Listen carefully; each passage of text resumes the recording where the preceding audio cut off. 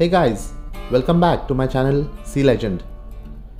Firstly, I thank you all for your support to elevate my channel within such a short time and motivating me with your pleasing comments. Hope this forum is improving your knowledge a bit by bit. With today's requirement of cutting down the fuel consumption and carbon emission, the ships are deliberately being operated at reduced speed.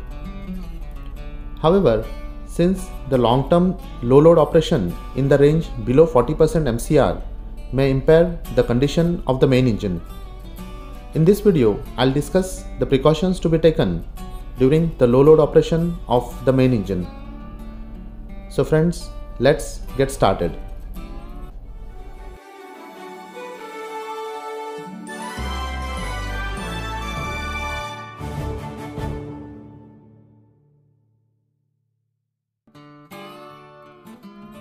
Generally, MAN, B&W, MCC and MEC model main engines can continuously operate down to 40% load without making any changes on the engine itself.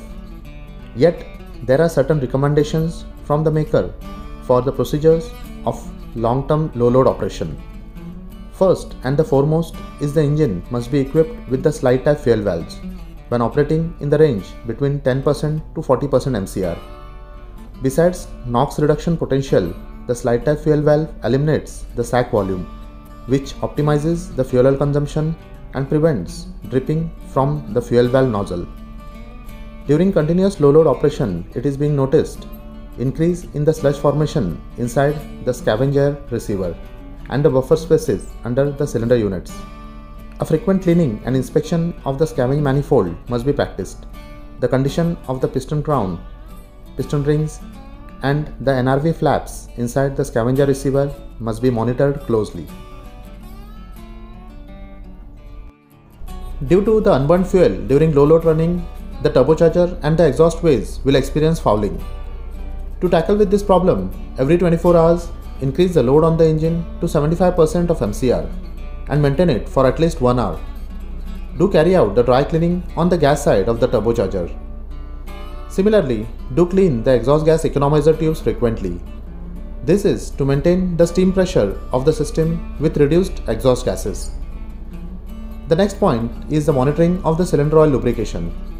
Usually, the ME engines are equipped with electronically controlled alpha adaptive cylinder oil control systems, with the basic feed rate practically proportional to the engine output load.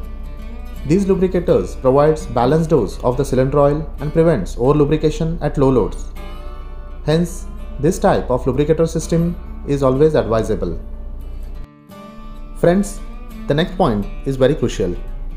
During the extended periods of low load operation, you should increase the attention and maintenance level of the auxiliary blowers.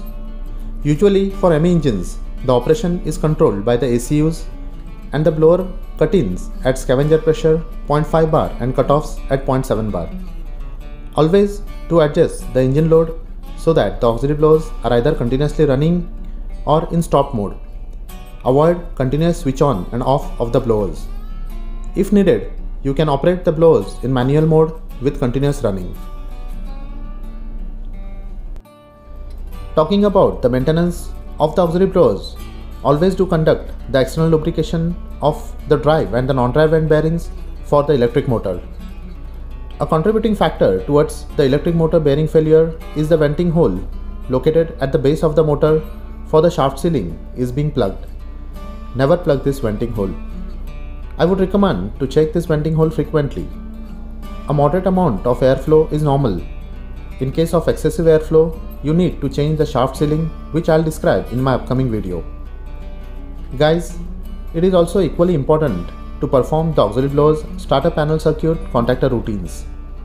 This practice ensures trouble-free operation of the blowers.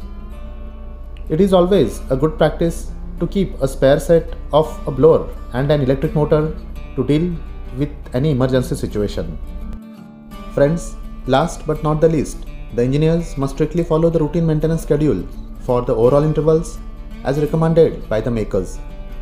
So guys, let's gear up to adapt with the demand for operating the vessels at low load to fulfill the market conditions.